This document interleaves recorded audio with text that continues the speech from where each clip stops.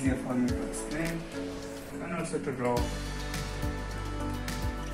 You can see there is a dilatation of a large bowel here,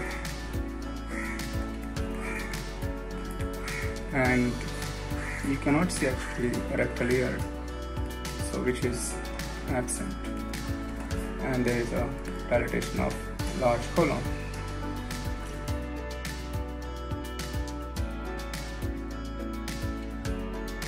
The left hemidiaph.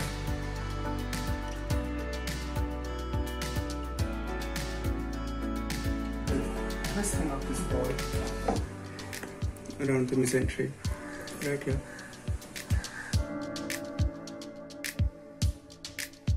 Sigmoid volvulus.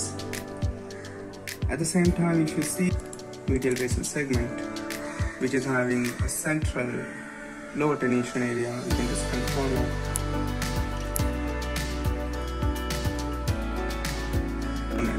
Which is actually compressing on this spinal cord posteriorly. So what you basically have here is this large collection which is iso-intense on T1, and it is predominantly hypo-intense. Hypo to iso-intense on T2.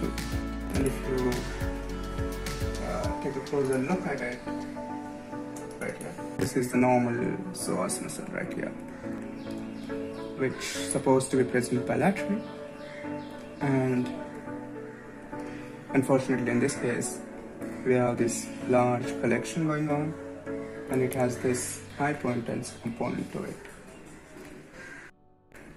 T2 hypointense component is suggestive of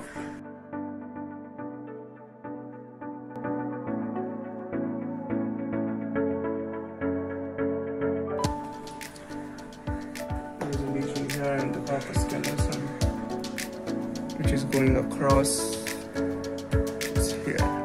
Another lesion would be in thalamus, another lesion would be in temporal.